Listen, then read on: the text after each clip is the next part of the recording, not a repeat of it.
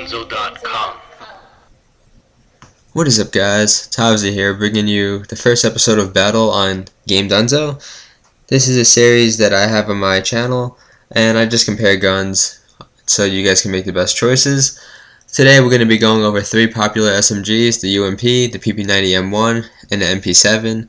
All 3 of these guns appear in scrims, tournament gameplay, and online pubs, obviously. So I'm going to try my best and help you make the right choice on which gun to pick. So kicking us off, we're going to go to the power of these guns. As you can see, the UMP takes 3 body shots to kill, and it takes 2 headshots to kill.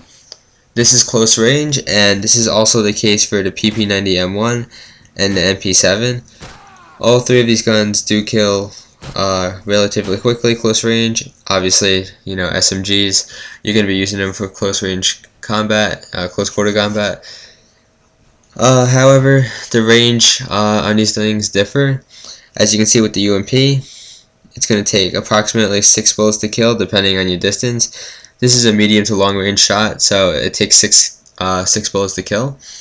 And this is without kick, and it's without kick in range.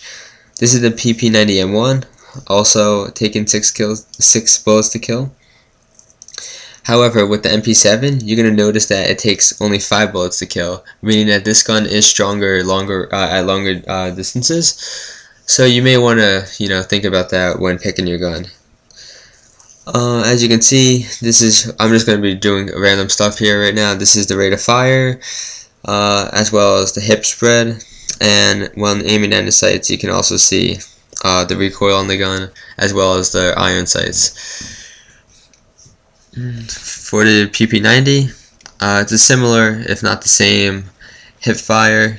The rate of fire is way higher than the UMP, and when you aim down the sights, you can tell that it's a little more recoil with the PP90M1. Now this is the MP7. Once again, the hip fire is pretty much the same.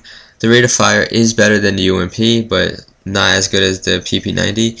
But I want you to notice that the aim down sights is pretty much an up and down motion, and if you look at the wall, you're going to see the pattern of the MP7 is way better than the other 2 guns. So using my nice little conversion chart, we have the UMP with a 49 power and a 17 long range power, meaning that it takes 3 bullets to kill close range and approximately 6 bullets to kill long range. PP90 has the same situation, while the MP7 does kill with 1 less bullet at longer distances. For the rate of fire, also known as the speed, the PP90 is the fastest shooting gun, followed by the MP7, then the UMP. The reload time on these guns is pretty much the same.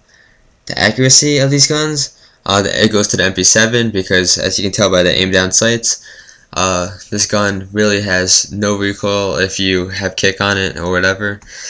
And for clip size, the MP7 does have the largest clip with 40 bullets in a clip.